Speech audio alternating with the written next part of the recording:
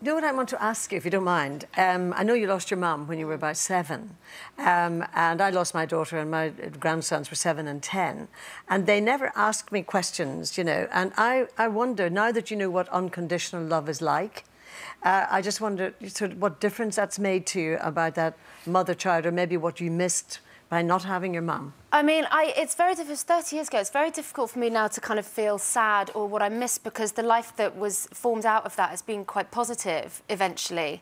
So I look back on it now as I'm a mum. I mean, the thing that I think about, I really just put myself in her shoes and just how devastating that would have felt.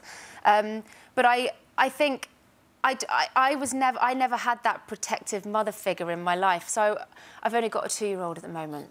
But I don't think I'm going to be a massively protective, overshadowing mum. I think I'll want him to experience the independence that I experience, but also knowing that he has me at all times to fall back on. Did your mum sit you down and tell you that she was going to die? No. I don't think I really knew. I don't think I really knew, yeah. And did your grandparents then bring you up?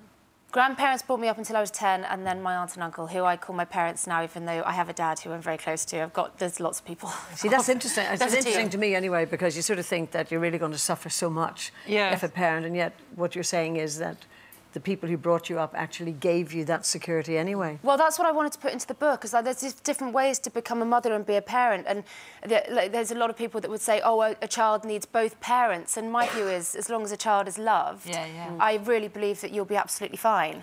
And how's Chris taken to being a dad? Terrible. He's a nightmare. He's brilliant. I mean, I knew he'd be good. You know, he's from good Irish stock. They're very family-oriented. I knew he'd be brilliant, but he's blown my mind a bit. He's so hands-on. He just Did you plan the first baby, or was it unexpected? We planned, yes. Yes, we planned. Yeah. This one, you're sounding too sure. I allowed him to touch me. I thought, OK, we're going to do this. Yes, we did plan it. I even at the start of our relationship, I didn't know if it was what I wanted to do, and then it was just I woke up one morning and was like, fill my womb. I need it. It wasn't him, not say pressure, but it wasn't him saying, oh, I really want children. No, it wasn't pressure. But I think he's a natural dad. He would have been disappointed. I'm not sure what would have happened if I'd have turned around and said to him, I'm not going to do this, but that didn't happen, so... You know how we're all defined, in a way, by our jobs, whatever we do?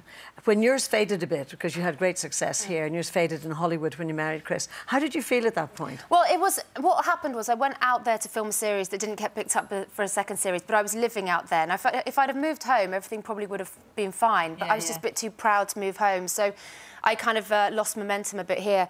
I felt rubbish. I'm a really ambitious workaholic, so it was bad time. I even find it weird talking about it now because it feels so long ago, and it was a couple of years of me not pulling my finger out when I eventually did. But then actually, in a way, you know, without sounding too kind of California about it all, it kind of pushed you to pursue your writing, which is kind of what you'd always wanted to do. Well, I started off as a writer, and then TV was the accident in some ways, and then I kind of fell into that, and then I was writing a column at the time, and an editor called me and she said, the way that you write in your columns, I think you'd really speak to teenagers really well. And she said, pretty much on the call, do you want a 2-book deal to write for teenagers? I was like, well, this was the call I was really hoping to get today, and let me think about that, yes. This one isn't